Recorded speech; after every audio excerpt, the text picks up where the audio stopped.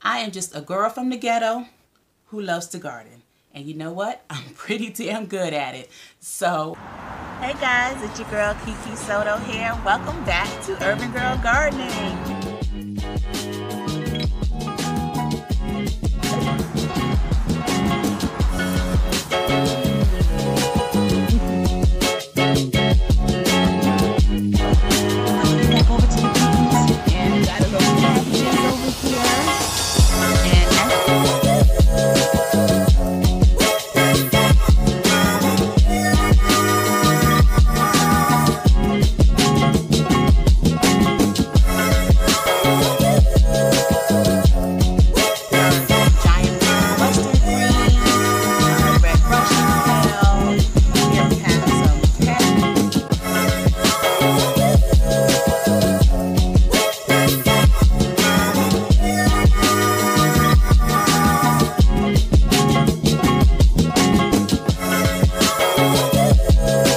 Try it.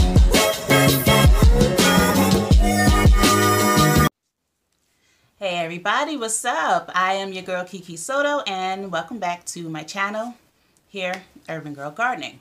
Today will be a continuation of our seed organization and starting schedule for our 2021 growing season.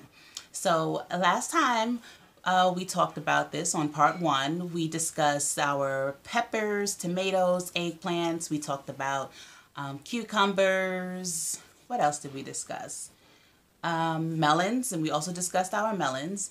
And yeah, so what I was telling you guys, the veggies that take a long time to produce, even though they seem to grow quickly, the ones that take a long time to germinate and produce, actually, like the tomatoes and the peppers and the eggplants, we really want to get those started 8 to 12 weeks before your last frost date. Now, I am in zone 5B, upstate New York, and we have about 150 to 155 day growing season. So in that time, I want to be able to harvest as much as possible. So when I am starting my peppers, eggplants, tomatoes, I am starting in beginning to mid-February. We already discussed that. We talked about cucumbers. Most cucumbers, you can just wait until after your first frost date and put those right in the ground, or you can start them, but I wouldn't start them any earlier than 4 weeks indoors. What else? Same thing with the melons. If you can wait, if you have a long enough season, because most melon varieties can take 80 to 100 days. If you have a long enough season, go ahead and wait and put those seeds in the ground when it's warm enough outside. Or you can start them indoors, but I would not start them any sooner than 4 weeks before. We also discussed lettuce. Lettuce I would start indoors only because they will be going into the heat. So yeah, I would start the lettuce indoors about 4 weeks before your last frost date. There are some varieties of lettuce which we discussed before, like your Cimarron. Let me look at my paper. Yeah, I know I got my notes, right? We discussed quite a few varieties that were heat tolerant. Your green salad bowl. I said the Cimarron, your Butter Crunch. There are some lettuces that will do okay in some heat, but you don't want them out in the dead of, of the summer when it's the hottest. Unless you want them to go to seed, which is fine. You collect your seeds, save them. I totally support that. We want to save seeds. It's a good habit to get into. Okay, so yeah, today we're going to be discussing our root veggies. We're going to talk about beans and peas, and we are also going to talk about brassicas. Now, I just want to let you guys know, this is the way that I do things, and they work for me. These are the things that work for me. There are other channels that will be more technical. They will give you the science behind why and how you should do everything, and that's fine. We can do that too. But listen, I am just a girl from the ghetto who loves to garden. And you know what? I'm pretty damn good at it. So if you're here, to learn and grow, then you are in the right place. And I end every one of my videos by saying, learn with me, grow with me. We're going to learn together, okay? And we're going to grow together. Everybody has their own gardening style, and I'm just showing you guys how I do my thing, all right? Okay, so let's start with the brassicas. Now, your brassicas take a pretty long time to mature. About 60, sometimes some longer, 60 days to 75 days, depending on what you're growing. Now, you can grow your brassicas into the summer, but you want to start them early. You want to start them, again, 8 to 12 weeks before your last frost date, and it's a safe bet to do so because if you get them out early enough, we all know our brassicas will do well in the cool weather. So if you do get a little bit of frost on them, if they get a little big to be indoors and you have to put them out, or you get a little chill, a little cold, unexpected cold night, those will be fine. Now, the only issue is if you don't get them out in time, they will go to seed or flower before maturity, and that's because of the heat. So there's a little window there, you really have to work out the timing. I will start some of my brassicas in the spring to summer season, but I prefer to grow them in the fall, which is a whole nother topic that we'll do a whole nother video on later on. But yeah, they grow well. They grow slower, but they grow well into the fall season. So I'll be growing broccoli. I have, what do I have here? I have purple sprouting broccoli, cauliflower, what else? I have a bunch of kales. I think we talked about the kales last time when we were talking about the lettuces. Yeah, we did. And yeah, you can also do your Asian greens. You can actually do the Asian greens a little earlier because, again, they don't mind the cool weather. So if you start your, let's say, your pak choy, your kohlrabi, your bok choy, your tatsoi, your spinaches, you can start those earlier and even get them out. My expected frost date is May 9th, I believe, May 4th, May 9th, somewhere in there.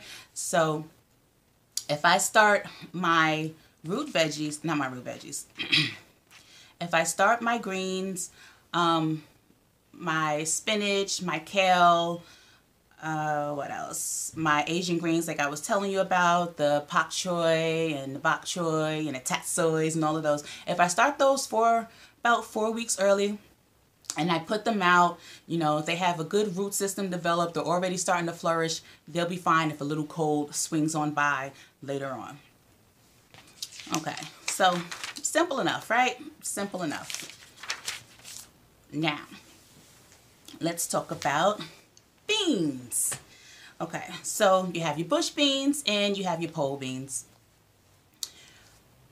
I would usually start my beans inside, and I would direct sow as well. So we all know that when you grow beans, they're going to produce, you're going to get your beans, but they're going to burn out. They'll give you a few weeks of great harvest, but then they'll start to dwindle out. So I would start my beans, my first succession, I would start them 4 weeks before my last frost date. Then, after I put those beans into the ground, I would save some room and I would direct sow some seeds as well.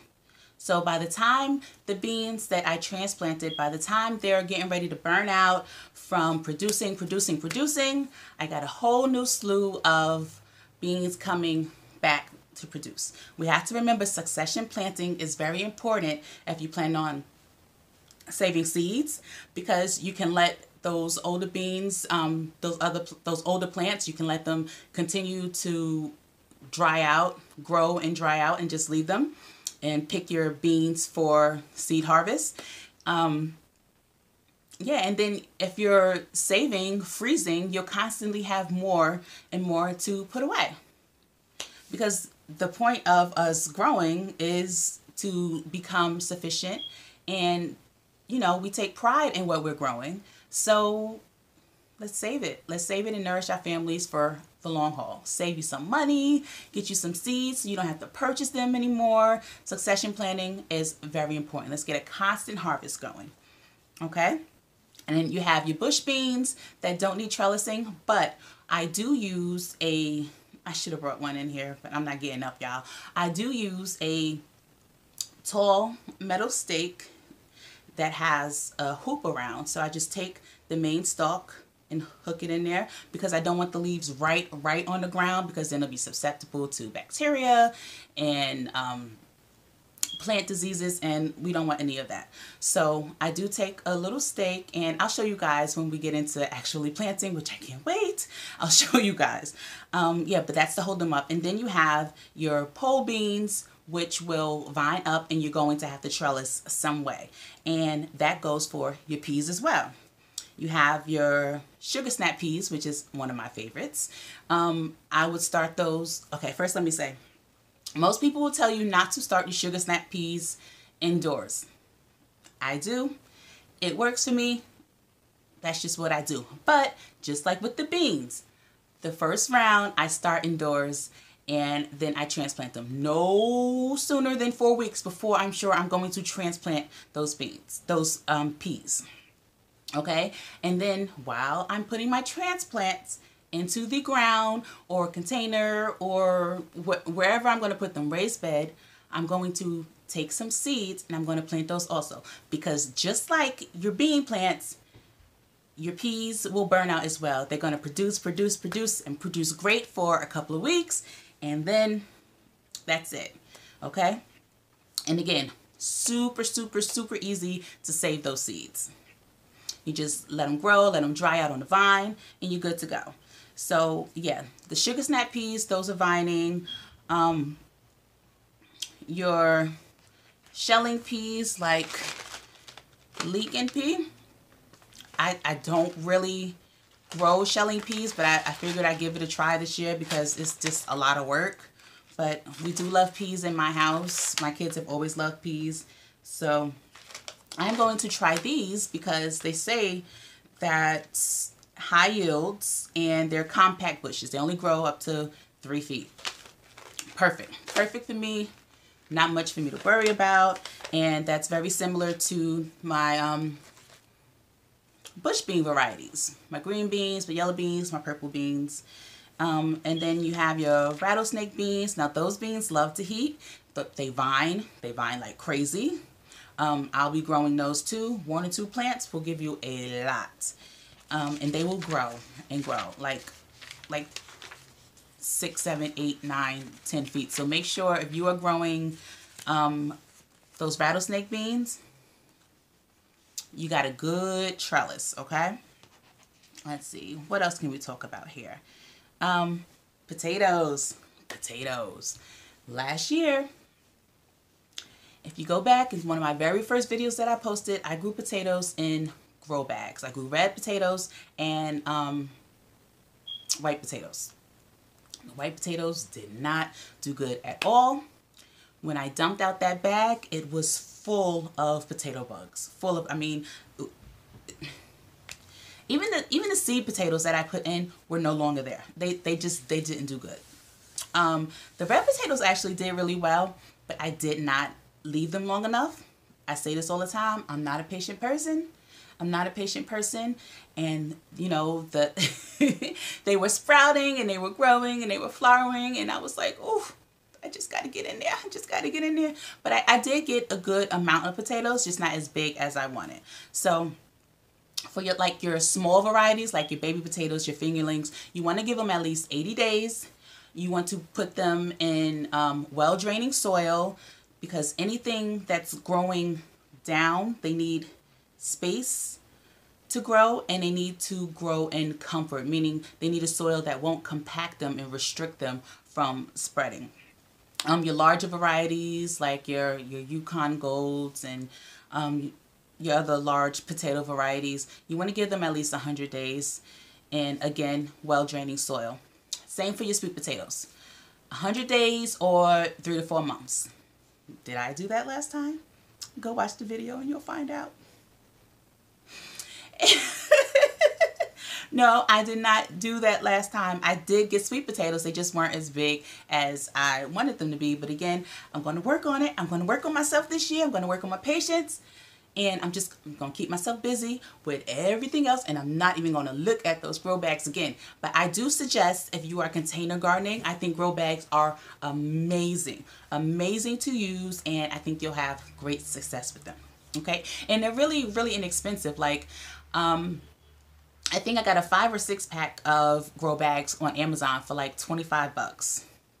And they were 10-gallon bags. So yeah, super easy. And let's see, what else? Carrots. Carrots, carrots, carrots. Whew. I love carrots. I love to grow them. I'm looking forward to some of the new varieties that I'll be growing. Like these Black Nebula carrots. I can't wait to try these. I actually still have carrots growing in the snow right now in my garden. I pulled a couple yesterday and they were delicious after they unfroze. And they were really good. So, yeah, your carrots, you can grow those in containers. You can grow those straight in the ground. If your soil is loose, I suggest that you mix in, if you're using gardening soil, that you mix in some kind of sand, maybe some vermiculite, something to lighten up, kind of aerate the soil so that your potatoes have room to grow. They're not restricted in their growth because your potatoes are roots and the roots need to grow down, right? And they need to be able to do that without being restricted. Otherwise, you'll get really short carrots or stumpy carrots. If you get any, you might just get greens if they don't have enough room, or I'm sorry, if they're not too restricted in growth. Let's see. So your smaller varieties like your Nance and your Chantenay, they'll take about 65 to 75 days. This is another veggie that you can absolutely succession plant so that, let's see, I have 53 days in my growing season. I'll probably start carrots. I'll probably start them in April because they're fine in the cool weather. Same, your potatoes, you can start them in April as well if you're in zone 5B, as long as there's no chance of a hard frost. I would start them in April, and then I would start them again in May or June, and I'll probably do another batch in July, late July, just so that I'm continually getting my carrot harvest. Let's see, radishes. Radishes are super easy. Depending on, I'm sorry, I'm looking down because I'm looking at my notes.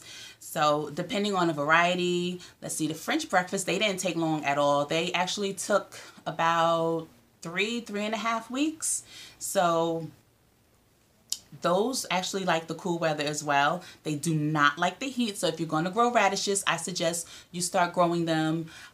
If you're in a cooler zone, it's fine to start growing them in, let's say, April, again in May. I don't suggest growing them in June, July, maybe the end of August into fall. Yeah, the French breakfast, they actually took about 25 days. And then you have your larger varieties, like your daikons, and there's even larger varieties of radishes. Those will take more on the 2-month side, about 10 weeks. So if you're going to start those, I would start them early as well, like April, so that they're growing as the season is heating up, not in the intense heat of the season. And then I would start them again in the July, mid-August, so that they're growing into the fall. But again, you got to remember that if you're growing into the fall, which we're not there yet, but if you decide to grow into the fall, you just have to remember that they're going to take a little longer. So again, it's the window, you got to play with it, but I mean, it's gardening, so we're experimenting, right? If you're not experimenting in gardening, you won't know what works for you. And There's people that say don't transplant carrots, don't transplant beets, don't transplant a lot of your root vegetables, but they will grow just fine if you do. So if you do them properly. I've transplanted carrots and they've grown just fine. I've transplanted radishes and they've grown just fine. Take it as a challenge and do what you will. So yeah, I think that's it for now. That's it for part 2. And I showed you guys before how I organize. I got some of my seeds in here. I also have some of my seeds in these little art boxes here. I'll show you guys real quick. These are for like when I open like the bags real stupid, like the little seed packets. I open them real stupid and they start to spill or something like that. I just throw them in here. Make sure you guys can see. Got my corn and I got some of my herbs in here, real simple. And then when I do that, when I transfer them into here, I keep my packets in this little chunk here, just as a reference, you know, just to make sure that I'm just to check myself, okay?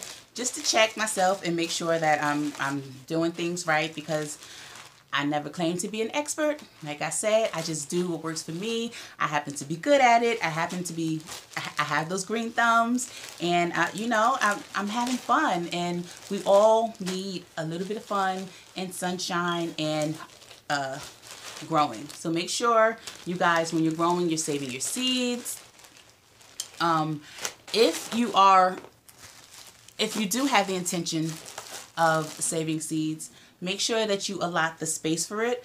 If you plan on growing quite a few things throughout the summer, make sure that you have the space to continue to grow and leave 1 or 2 plants to go to seed. So that's also something to think about. Let's see. Yeah, I think that's all for now. We'll touch back on part 3 when we talk about our herbs and our flowers. And thank you guys so much for listening to me talk for 20 minutes. I appreciate it. Make sure you like and subscribe. Make sure you comment and share. If you guys have anything that you want to let me know, that you want to talk to me about, feel free to leave your comments. Learn with me. We're learning together. Grow with me. We're growing together. All right, guys. This is how we take care of each other in the gardening community, because none of us know it all. So, and there's always more that can be taught and more that can be learned.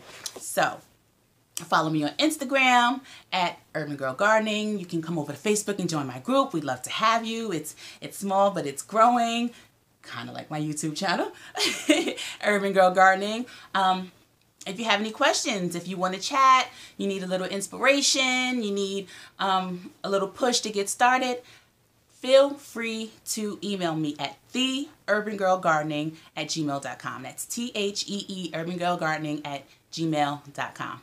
Okay, guys? So we're getting started. We're getting started soon. It's January, February. We'll be touching that soil. Getting our stuff started. I'm going to show you guys my grow setup. You're going to see me build it and how I put it together. We've got a lot of good things coming. So thank you guys for being here.